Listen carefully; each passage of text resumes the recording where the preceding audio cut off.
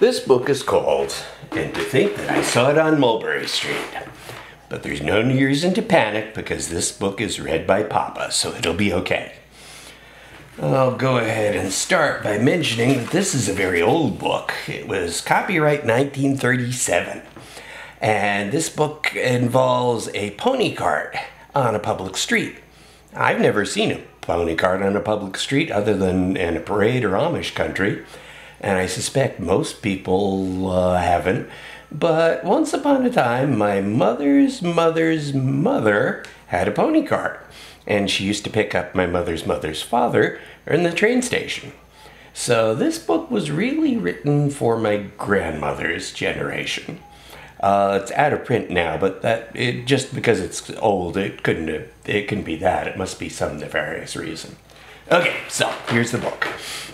When I leave home to walk to school, Dad always says to me, "Marco, keep your eyelids up and see what you can see." But when I tell him where I've been and what I think I've seen, he looks at me and sternly says, "Your eyesight's much too keen. Stop telling such outlandish tales. Stop turning minnows into whales." Now, what can I say when I get home today? All the long way to school and all the way back, I've looked and I've looked and I've kept careful track. But all that I've noticed, except my own feet, was an old horse and wagon on Mulberry Street. That's nothing to tell of. That won't do, of course. Just a broken down wagon that's drawn by a horse. That can't be my story. That's only a start. I'll say that a zebra was pulling that cart. And that is a story that no one can beat when I say that I saw it on Mulberry Street. Yes, the zebra is fine, but I think it's a shame such a marvelous beast with a cart that's so tame. The story would really be better to hear if the driver I saw were a charioteer. A golden blue chariot, something to meet, rumbling like thunder down Mulberry Street. No, it won't do at all. A zebra's too small. A reindeer is better. He's fast and he's fleet, and he'd look mighty smart on old Mulberry Street. Hold on a minute, there's something wrong. A reindeer hates the way it feels to pull a thing that runs on wheels. He'd be much happier instead if he could pull a fancy sled. A reindeer and sleigh. Say anyone can think of that. Jack or Fred or Joe or Nat. Say even Jane can think of that. But it isn't too late to make one little change, a sleigh and an elephant. There's something strange.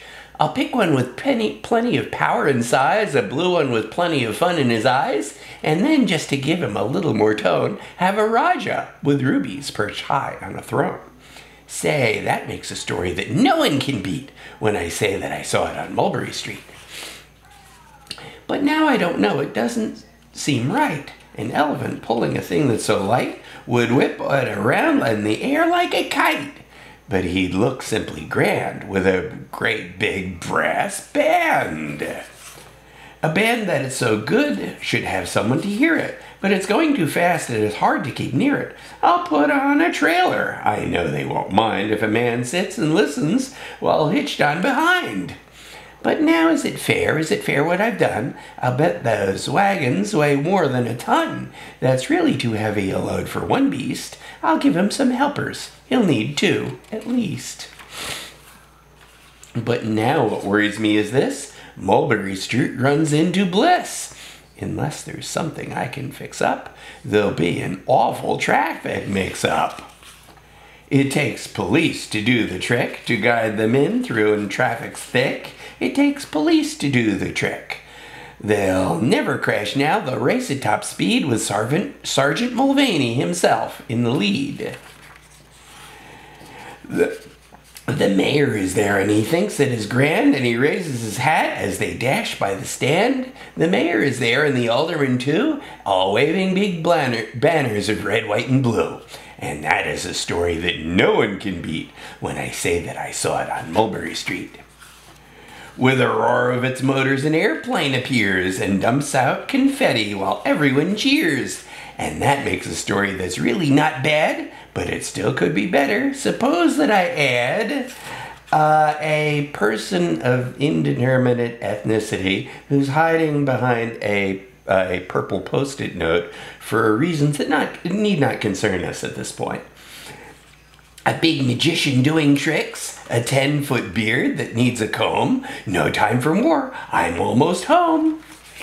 I run round the corner and dash through the gate. I ran up the steps, and I feel simply great, for I had a story that no one could beat, and to think that I saw it on Mulberry Street. But Dad said quite calmly, just draw up your stool and tell me the sights on the way home from school. There was so much to tell, I just couldn't begin. Dad looked at me sharply and pulled at his chin. He frowned at me sternly from there on his seat. Was there nothing to look at? No people to greet? Did nothing excite you or make your heart beat? Nothing, I said, growing red as a beet, but a plain horse and wagon on Mulberry Street.